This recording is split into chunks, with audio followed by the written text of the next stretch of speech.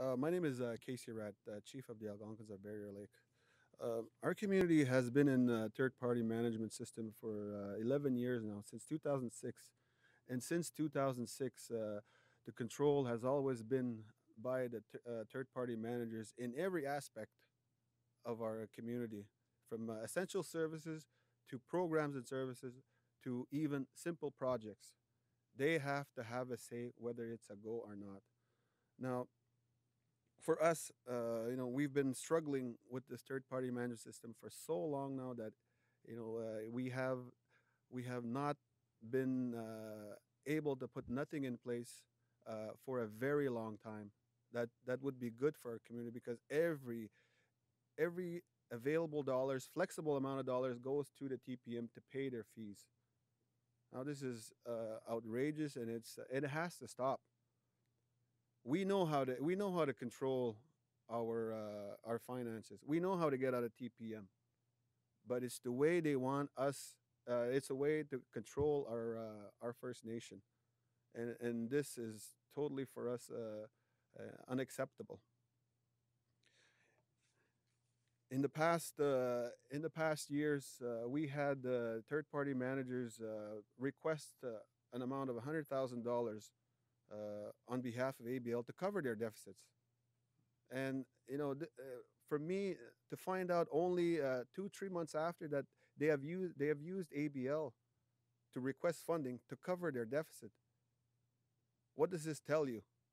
It tells me that third-party management system does not work in anywhere. It doesn't work in ABL. It won't work across the country.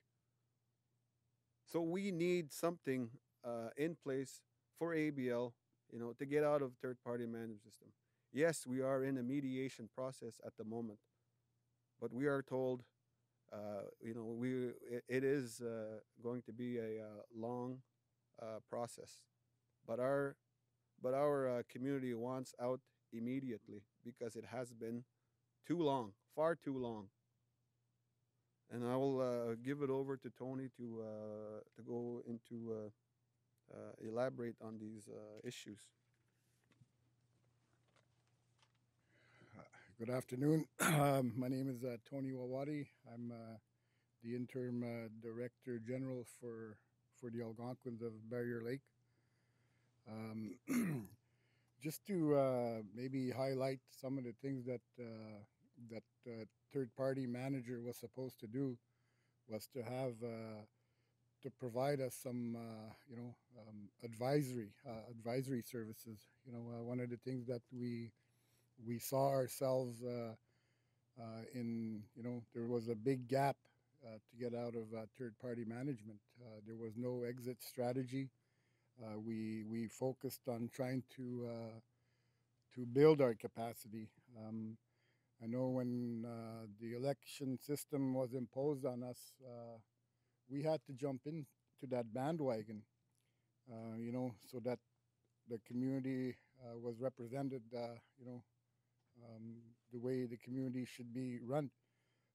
We tried to have a strategic planning session with third party manager at that time when Chief Rat got elected in 2012, just to try to get a handle of what kind of programs we're administering and to ensure that the activities are going to happen.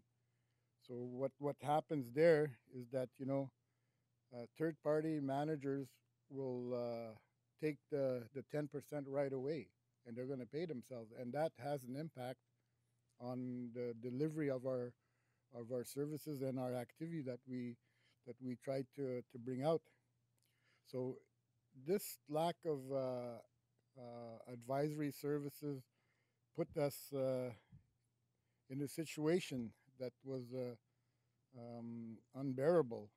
It prevented the community from planning and knowing the budget of each program. The managers, were not able to carry out their activities.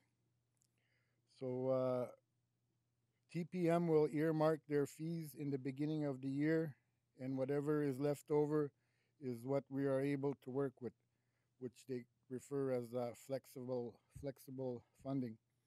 An example that we're going to use is that we had this exercise with Health Canada, to go through the planning of our activities, and to find out that later on, a few months down the road, that there was no monies. But meanwhile, we had done that exercise to plan for activities for our members.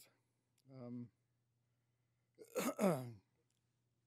so so as you can see, 11 years. Um, we don't know what has happened within that time frame of 11 years.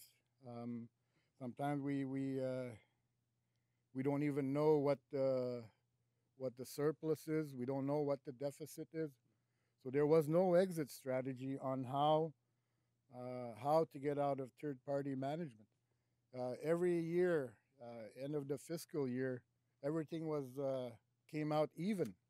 So there was some shuffling there, so that the books actually came out even. But in the reality is that it is ABL that loses out on the monies that we could do activities for. So it didn't allow us to help our members that are in need of essential services. So when third party takes 10% of band's funds, they are divided. Um, because of 10% of the band's funds are diverted into third party management fees, monies run dry for basic programs for the community annually.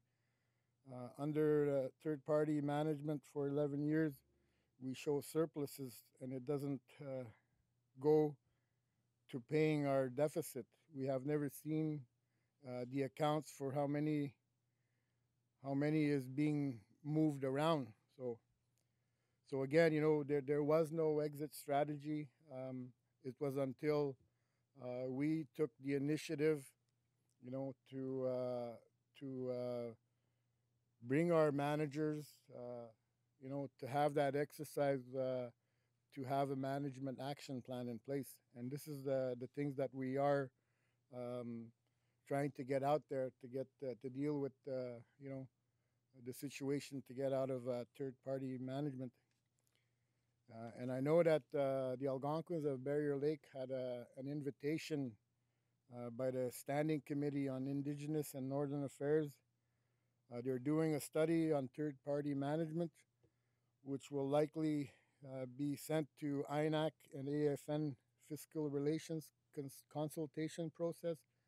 And that will take another year.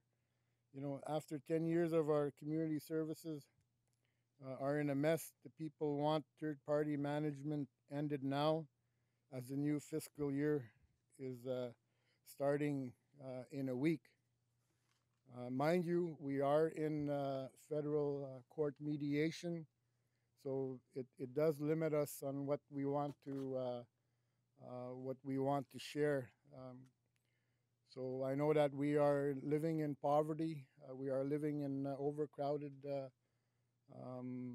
situation, and I think that there is a memorandum of mutual intent that was signed by um, by Canada to help rebuild our community, which took into account the housing situation, the expansion of the reserve, and hook up to the hydro grid.